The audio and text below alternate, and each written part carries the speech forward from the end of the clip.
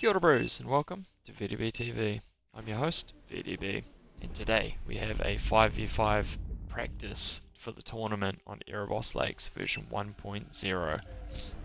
These guys here on the blue team are a established team. That's what I was trying to say. Established team here, and these guys are just random puppies.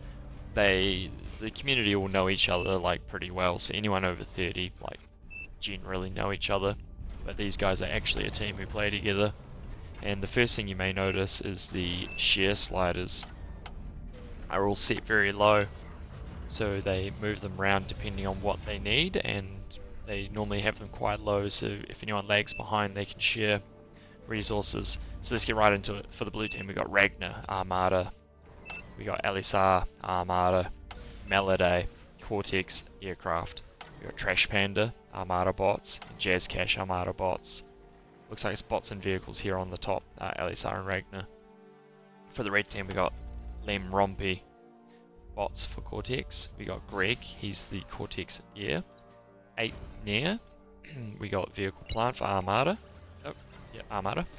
We got bots for Cortex, Random Variable, and Kuchy bots for Armada. Looks like Gregg's already shared a transport, so that's what I mean, like even though these guys are technically randoms, they all know each other and work well together. Everyone knows how to play once you hit sort of 30 and up.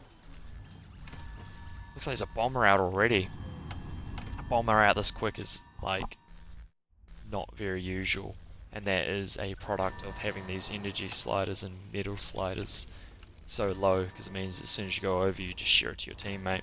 So you can do things like get an early bombing run out. And this is going to help a lot. It's like having a raiding party come straight to your base instantly. No one's really expecting it, so no one's obviously got anti-air. The air player doesn't even have anti-air up. So there's 2 transport ships here. Look at that. Random variable gets an anti-air up straight away. Nice, and that's just put him right behind, so near is down on energy now. Nice, really put air back there. Random variable didn't get put back quite as far. Look at that, it was just a nice quick assault straight away. I love seeing different strategies like this from top tier players. Just shows you that there's just a bunch of different combinations you can actually do. Wonder why they're pinging here. Alright, looks like geothermal's already going to be coming up for Alisar, and that's going to help the entire team with their energy. Do these guys have their thermal? No, not yet. Looks like Rompy's taking that north side here. He's going to look to defend this. Where did I see that other transport aircraft? There was 2, maybe it got taken out. Looks like Jazcash is getting those pawns out. There's going to be some grunts tick some pawns here to try and stop them. Looks like pink and yellow are going to be doing this one, variable and Kuchy. Raghna's going to have to take this entire side here. Looks like 2 Hercules have been shared here. Raghna's got one and Jazz has got one. Looks like Jazz is going to drop here, that's risky. Wonder where Raghna's going to go.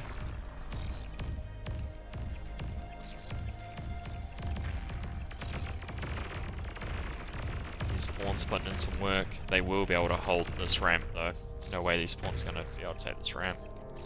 Where's Raghna going? Oh, Raghna's dropping here. Okay, so the blue team's pushing hard here. See, there's quite a few spectators in this game. Yeah, so those pawns are going to try and push up that hill and get cleared straight away. Kuchy going to the south side. That's going to be a good little pickup for him. A little bit of extra income. Jazcash lands and takes out a bunch of pawns for Rompy. Backed up by some blitzers from Raghna.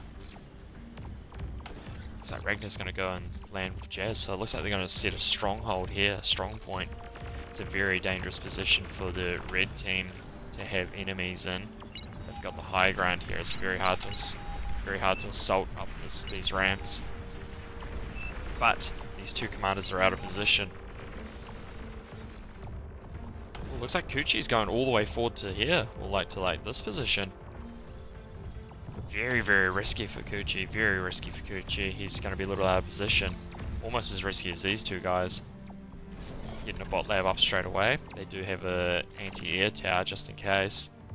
Two commanders are very strong. It's very hard for T1 to kill two commanders this early in the game. This is just insane amount of action already this game. So it looks like the red team has taken this section. So the battle lines look crazy. It's like this. Wow. Let me draw that again. I'll start here.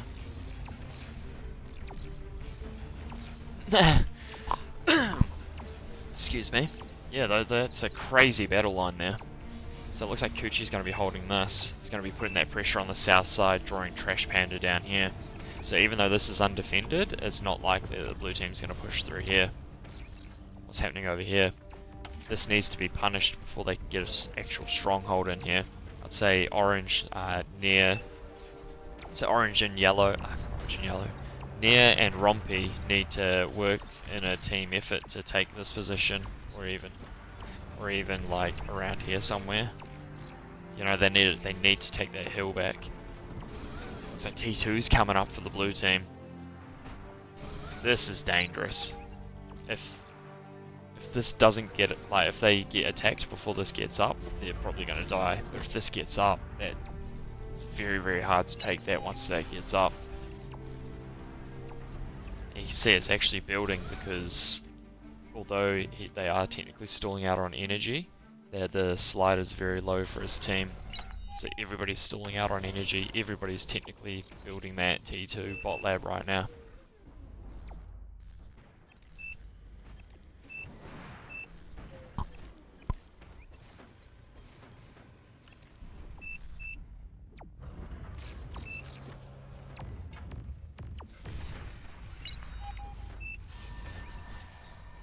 The stronghold's getting stronger by the second. Yeah, there you go. Looks like orange is building units now. Might be a little bit too little too late. This is about to come up. They still have to build the units from it. The T2 units take a while to build. Although they've got 4 construction turrets here. Oh, it looks like it's going to be a two-pronged attack. They need to go. They need to push on this side at the same time. You can't hit 2 separate times. They don't see the commander. They see him now. Oh, that was a perfect D-gun. Raghna clears the south side with just the commander. Looks like they're getting a fat boy out. That's going to pop very soon. That's insane.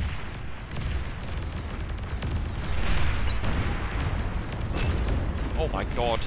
Oh my god. He went down to 1% HP for a second there. Oh my god, that's madness. That was very close. Now the fat boy's out. This is going to be very, very hard to take down. Fat boys are so strong against tier 1 units. Oh, and there goes all the Janices. You can see I was spectating this. I was actually live casting this game. And my microphone wasn't plugged in properly, so it was all just silent. So it looks like Malady is just getting some anti-air out, just in case. Kuchy's pushing hard here, he's got T2 himself. All they have to do is try and hold this line here. If they can hold this line, they should be good.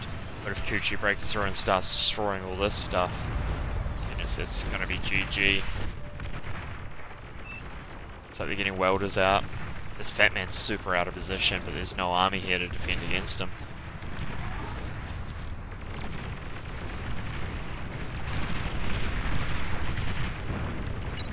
Now he's not out of position because he's got the welders coming in behind him. So the good counter for Kuchy might break through here. Trash Panda with perfect D-guns. A little bit more spread on Kuchy's units would have been nice there. Damn, bad luck. Yeah, so a good counter for Fat Boys is lots of weak units, like lots of cheap, fast units, because you can only shoot, look how slow he shoots. But the thing with that is, a good counter to lots of weak units is welders. So that's a good combination they've got here. Maybe there's some anti-air coming in just in case. Yeah, this is not looking good for the red team. Kuchy's been driven back now, so Malady and Trash Panda have managed to hold this. Our spectators drawing things. Bombing run coming in here.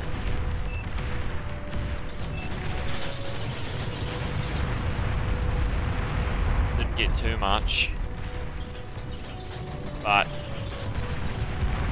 the air player pretty much goes down here. There's a lot of income.